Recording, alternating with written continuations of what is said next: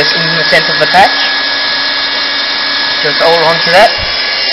And alright, ready to go. Here we go. And just hold it there until you see a bit of steam coming out. So keep going, keep going. Right onto the edge. And just apply a lot of pressure as well when you're over. And we do exactly the same on the other side.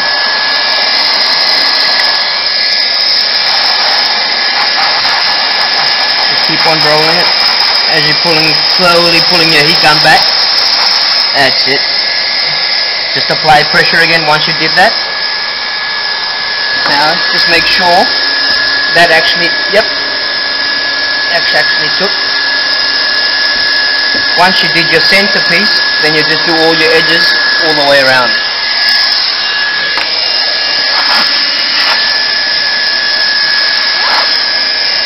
And keep going.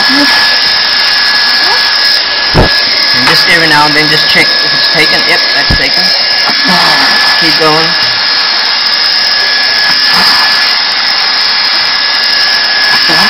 Have you done that before, Abel? I think I have one.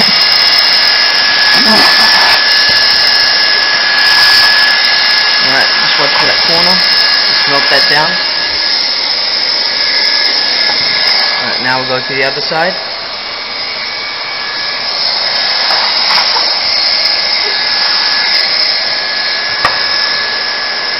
If it's on the tank wall, you've just got to make sure you've got a flat surface. A flat surface on the tank wall, that's all you have to worry. As long as you've got a nice flat surface on the backing, it's fine.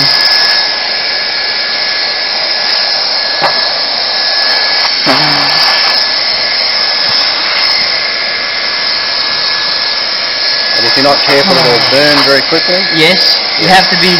That's why I'm just allowing a few seconds. I'm always counting about 3 or 4 seconds. 1, 2, 3, that's it. Yep. 1, 2, 3. And you'll always see that little bit of smoke coming through. Yeah. Yep, exactly. Once you see that little bit of smoke coming off, then you know, yep, that's long enough. Alright, once you did that, you just go around the edges. Make sure it's nicely melted in.